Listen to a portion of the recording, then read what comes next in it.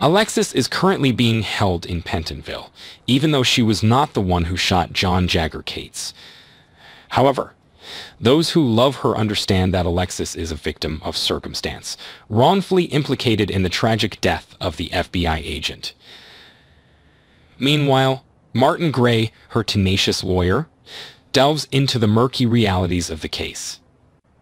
His investigation leads him to the questionable alibi of Sonny, a man of many faces.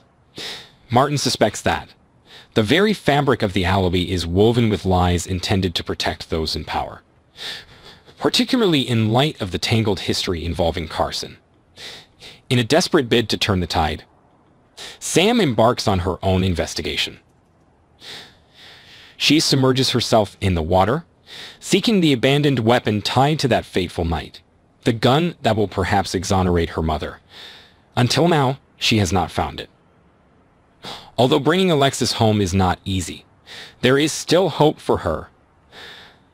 The layers of intrigue deepen when the Port Charles Police Department, led by the ever-resourceful Anna Devane, receives a mysterious package.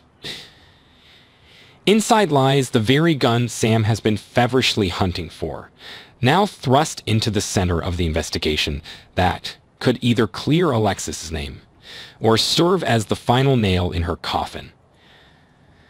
Questions loom over the origins of the package, who sent it, and why. Many suspect that Brennan might be the source. While he doesn't have a vested interest in proving Alexis' innocence, his role in the community as a fixer and confidant of Carly cannot be ignored. His motivations seem to intertwine fearlessly with his affection for Carly. At the same time, there is another layer to his motivations. Over a month ago, he had encouraged Jason to consider a position with the WSB. However, Jason had turned down the opportunity.